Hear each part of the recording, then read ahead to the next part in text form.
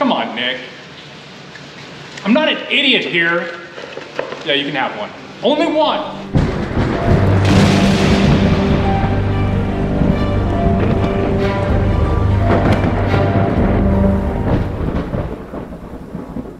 I got this easy job. I don't mind it really. It's putting these, what I'm carrying here, they're called openers, points. The end of what we call the boot. Anyway, it's what opens the ground up and allows the seed to be placed in a band. And these are 3 1/4. And so let me drop these down. I missed my foot, that's good. And these are what they are. They're right here. They're expensive. They're $120 a piece.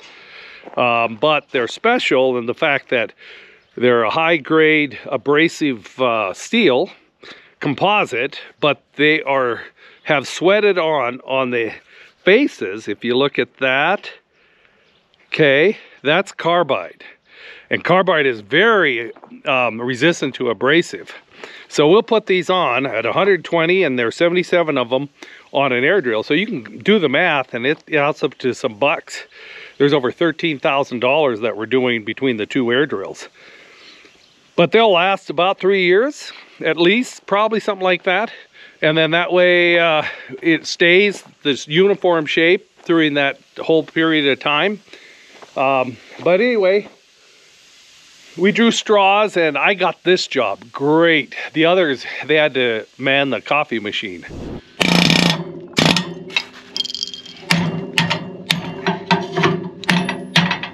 These are the openers, and the front here, this nose to nose, is where you put those points or openers on. But these boots do wear.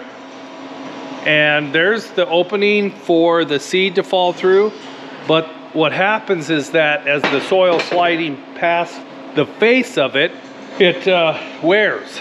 And eventually they get very thin, and then they open up, and then mud falls in there and plugs the opener, and then you've got a plugged run. And so anyway, these are fairly expensive, but they're rebuildable. So what we're gonna do is I'm going to take this used plowshare shovel and I'm going to cut the wing off. I'm going to put a section right here. I'm going to weld a section in here to build back up this thin opening, right? So I'll just lay that there, weld it. We've done that to others and increased the life of them another whole life. Not quite as many as a cat, but probably 2 or 3 lives. And then I'll add a little more weld right here to the nose of it to build that up so to protect it from keep cupping into the front of the boot. And then that makes these boots usable again. So I got to cut the wings off and get welding.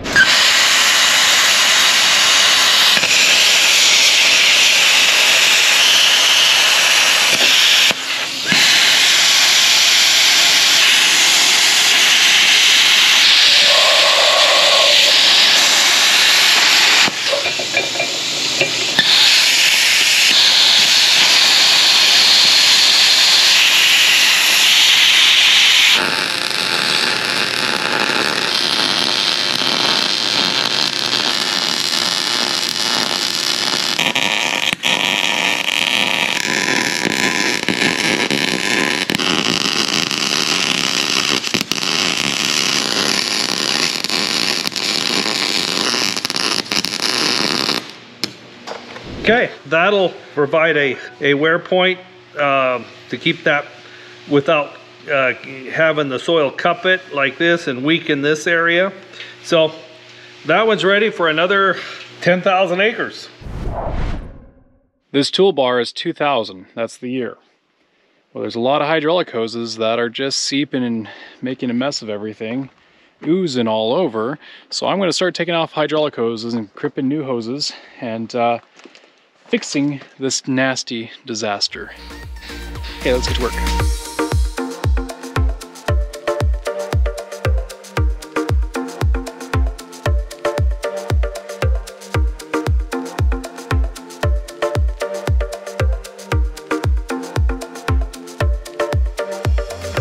So here's the thing that we're doing. Since I still kind of have a broken arm, I gotta be careful what I'm doing. For me to take 2 wrenches and break the hydraulic lines is probably not the smartest move, in case if I happen to slip and try to put my arm on something, I could break it, damage it. It's just not worth it. Nick's busy in there, so I got my pops in there, which I feel bad that he has to do this. But anyways, he's taking off hydraulic lines. I'm going over, cutting them, crimping them, bringing them back. He installs them. And it is an oily mess in there. And I'll show you how many lines we've taken off so far. And there's still a lot to go. But here's a few lines right here. Yeah, it was overdue. I mean, what do you expect? The year 2000, and it's 21 so far, so that's 21 years. Yeah, I can do math, right? Just an oily, greasy, nasty mess. All right. All right, he's letting me grab the hose so I can take it. It is an oily mess. And I'm gonna go make 4 of these because we need to do 2 on one side and 2 on the other side, and they're all the same length. So, my process, lay it down on the ground, make sure it gets extra dirty. My hand just got extra dirty. And then I'll take a tape measure, measure that, and then measure a new hose, chop it, and so vice versa. So yeah, should be good.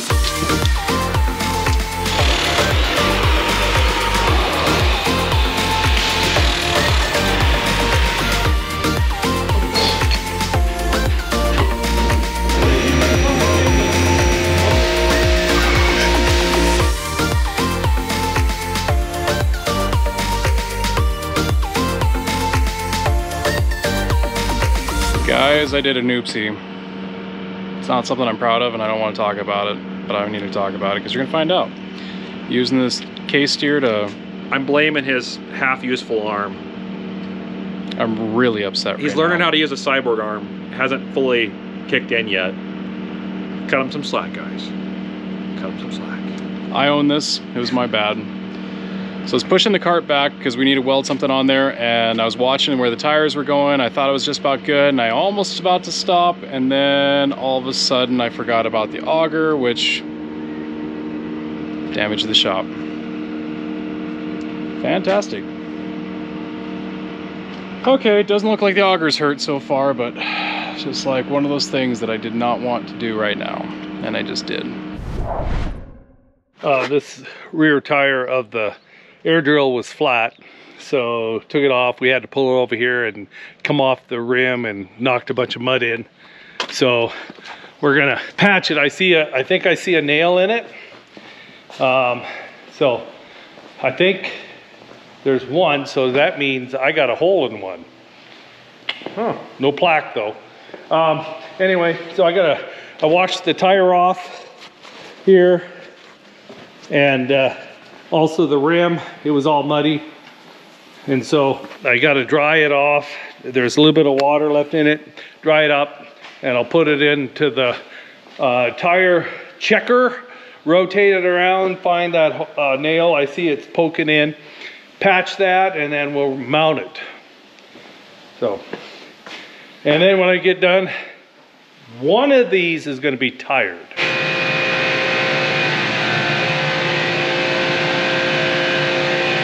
Important things, gotta have that. Anyway, so I cleaned the tire up and dried it off, and I'm gonna show you what's in there. It's either a 10 or a 16, number 16 nail. I'm gonna pull that out, patch it, and then put some flat-free air in there. And then we'll put it back on and gradually getting the drills together.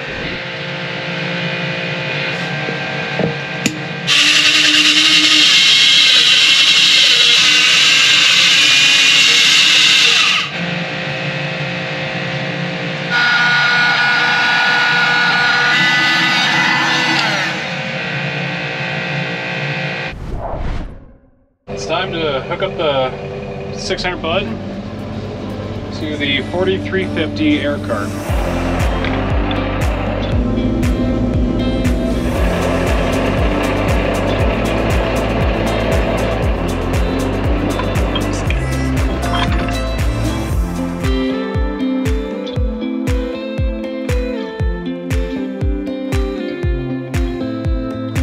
This ear drill that we had bought, whoever assembled it, not for us, for somebody else, and then we bought it used, actually put it together incorrectly as far as each one of these distribution towers you see here. Okay, yeah, it's got 8 of them on this drill, and the manifolds. Anyway, there's 9 and 10 runs on each one. Some might be 9, some might be 10, and they switched the two for some odd reason. They put the 9 on the end and the 10 on the next side, inside on both ends. Well, what that did is that these things fold right here as they go through the field and also in transport. Well, it caused that one to have to run over around the hinge and then back around. Well, when you fold it up, there's a pinch point, and then the tube would crease and kink, and then it would stop the flow when you let it back down again. And then also it's a longer run, so there takes more air to get to that one, and there wasn't enough air for product. So anyway, what I'm doing is I'm taking that tower, that manifold tower, the 9, and replacing it with the 10, and the 10 is coming back over here. So I got to unhook all the things, the blocking system, the intelligent add blocking system. Awesome, just awesome. But that will have to be essentially re-hooked up because it's only going to have 9 on that one instead of 10, and this one's going to have 10 instead of what it thinks is 9. And it's real simple. You just go up in the cab and reprogram your iPad to recognize how many on each one and which one they're plugged into. All right, well, we're getting close here. We've got the carts hooked up to the drills, and we're hooking the hoses up. The only problem is when we put that new manifold on here, we had to cut the hoses off the old manifold, which meant the hoses are now shorter, which means now they're not long enough to attach to the cart or to the drill. So I'm gonna take some exhaust tubing and I'm gonna cut little 6-inch extensions, slip them inside of there, and then hose clamp it up, and that'll give the extension I need to attach to the drills. And then these hoses themselves are about shot. See our little patches everywhere? Every one of these that makes this 90-degree bend right here are all patched and leaking and have issues. So we're gonna go through. We have a little bit of a roll of hose. We're gonna put in some splices in between and all around, see if we can get a little more life out of what's there, and then get this drill ready to go. A couple tires, all those ones I did earlier. Yeah, we're putting them on this already. Flats all over it. So we're getting that done. So I'll have to make some more spares. But we're getting close. Leg Arms is working on the tractor, and Dad's changing a manifold around. So yeah, progress. 7140 needs a little bit of new shoes, like some new shoes on it, right? Because the back one and the front ones are all shot. I didn't take, we got a tire guy out here. He took these off, these are all cracking. It's got tubes in it. He went in town to see if he can get some tubes for it. We need to put a back tire on. But here's the dilemma. This front tire over here is actually they've welded everything up inside here because it's been breaking out. Whoever it was, I don't know who it was, but they are welding it. This used to carry around big bales, and those front tires take a lot of abuse. So this front one has not been welded. I really should put a bead all the way around, or sections of it, so it doesn't break out. So that's what I'm gonna do right now. Let's take the welder and weld it all up. That way it'll be secure and we won't have it breaking out in the future. Okay, let's weld.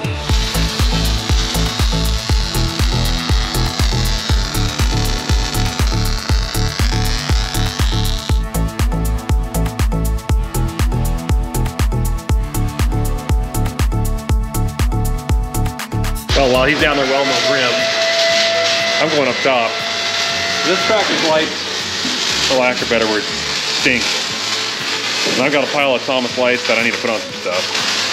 So I'm gonna try and see if I can put a couple on here, just so that way we get in the nighttime operations. This thing keep going. I just got the hook to the cab loose, so I'm gonna lift it up, get in there, start hooking these old lights, plug some new ones in and see what happens.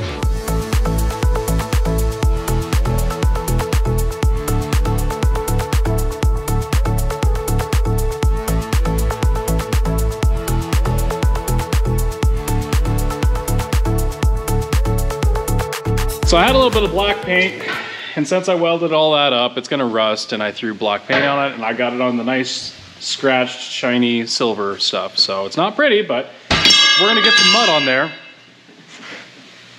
And you won't even notice the difference. But it's all welded up, ain't gonna come apart. If it does come apart, we have other problems. It's one less thing to think about.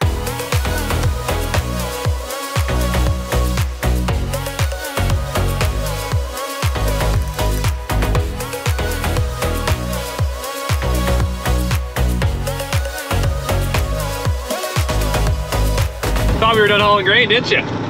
Actually, no. I'm gonna haul some barley. For the first time in my entire life. Never hauled barley before. But this isn't for selling, this is for buying. We're buying barley from a friend of ours to use as seed this year because the price of feed barley is supposed to be pretty good. So our goal is to put a lot of acres in of feed barley. And I am just shifting my left hand. 1 second, guys. Hang on. There it is, found it, okay. Anyways, back. So our goal is we're gonna put in a bunch of barley acres this year on land that normally would be Kemp fallow, which is gonna be more crop acres, which goes into our largest farm year we've ever had, which could be a boom or a bust, but hopefully a boom. Now, the cool part about it is though, barley is really easy to grow for feed. We don't have to worry about protein on it because they don't want high protein. We just want yield. All we wanna do is maximize yield. It's easy to harvest, easy to handle, easy to clean. So I'm gonna go take this truck. I already got the International 9370 over there. And let's go get some barley. There she is, waiting to be taken home. Find out where they want this truck parked and then get this one filled up with some barley and I'll come pick it up tomorrow. Now, there's a couple more hydraulic fittings that need to be changed out, which is actually on the cart. We're gonna take a couple lines off, take them in, crimp new lines, bring them out, put them back on. We've got a couple leaky things.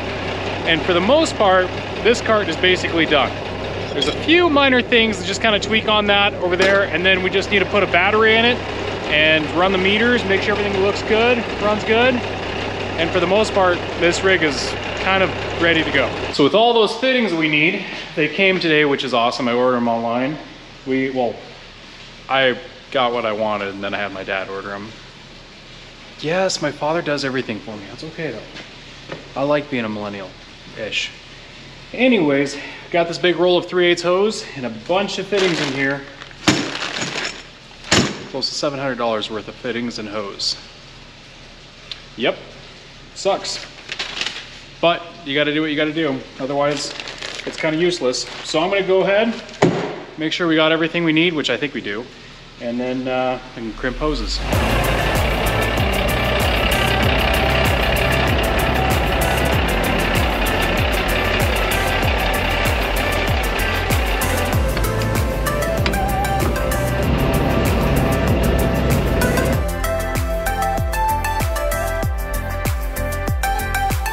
Okay, here we go. Is there any barley in this thing?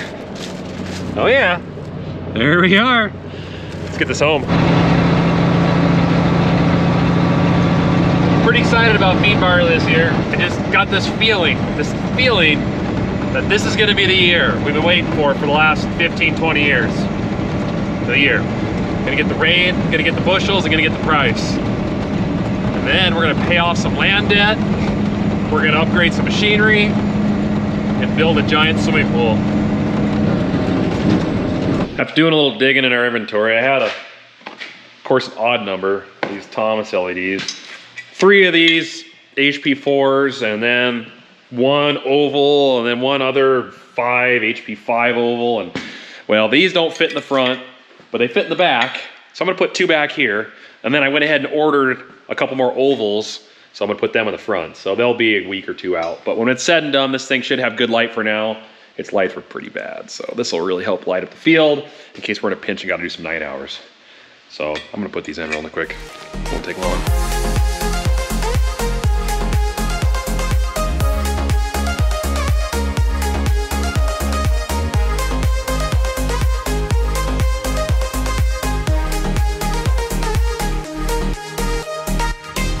Success! It's bright. Old, kind of can see it. New. Old, new. Wait, new. There's old, new. Old, new. Isn't that amazing? Yeah, it's gonna make a big difference. And actually this side, there was only 1 light working on the whole back of this tractor. We've gotten them working over the years, but the connections in the back just keep coming apart. This one's still not working. I don't really care because the amount of light that that little thing is kicking out is nothing compared to what these are. The only downside is there's not a lot of room in there for those HP4s. So it kind of is pointing down a little bit, which is okay because it lights such an area up. Those are 60 degrees, so they illuminate a large area. I think it'll be 10 times greater than we've had in the front, but we'll get there. So I got to button up the front of this thing for now because I got it apart and I don't have the lights here to put in it. So I'll get to that when I'm at it. They didn't finish through the tires yet because they need another tube to finish that front one. So when they get that all done, Magnum is ready for the Bradster, the Wiggly Wagster. You guys know Wagster. Brad, he's ready to roll, literally. All right, finally, the parts showed up. So now we can start assembling this thing back together again. Took a few days to source the stuff, but we got them all. So I'm gonna start putting the new shoes on, and then Legarms is gonna come in and he's gonna start helping us put the wheel seals in and the bearings and everything. And we'll hopefully get this assembled, get the wheels back on, get this jacked up and put back down so it can come out, and then we can put the tank on it. And there's a lot of work to do to the booms on it, but we're getting there. But yeah, I can do the brakes. So let's put some shoes on.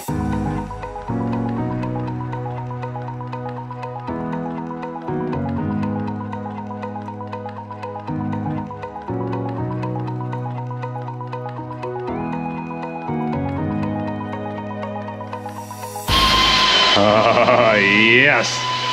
Oh, look at that. There's not chunks missing and there's pad. Fantastic. Next step.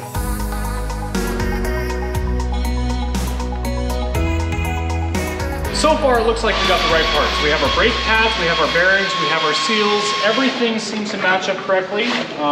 We just kind of pulled it out and inspected, make sure that we're not putting it on and finding out it's wrong. So anyways, what we got to do is now install for our bearings, where the bearings go is right here. There's one on the inside, one on the outside, so that way it carries it.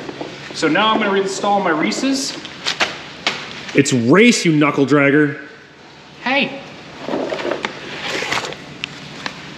Nick, it's Reese's. Come on, Nick. I'm not an idiot here. Yeah, you can have one. Only one.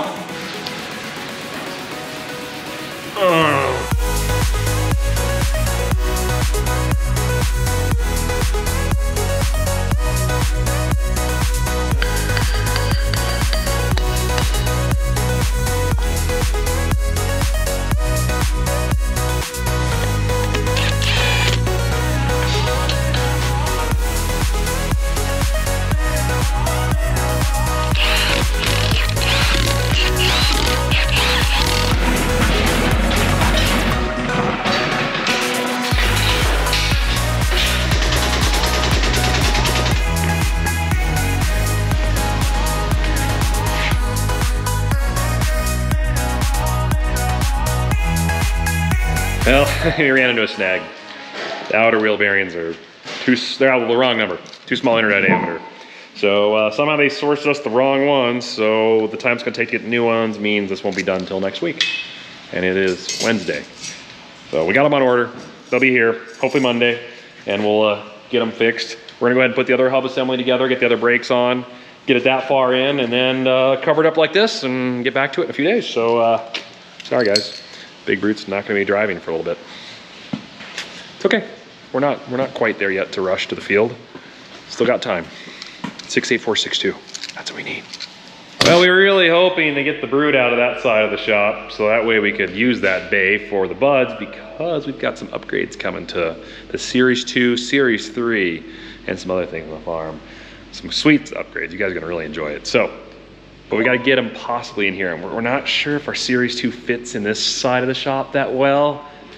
We'll find out, but if we can get it in here, then it can be worked on, because it'd be really nice to have it warm. It's supposed to be only 36 degrees Fahrenheit tomorrow, and the guy that's coming to work on it, he'd probably prefer to be inside where it's a little warmer. So let's go start it up.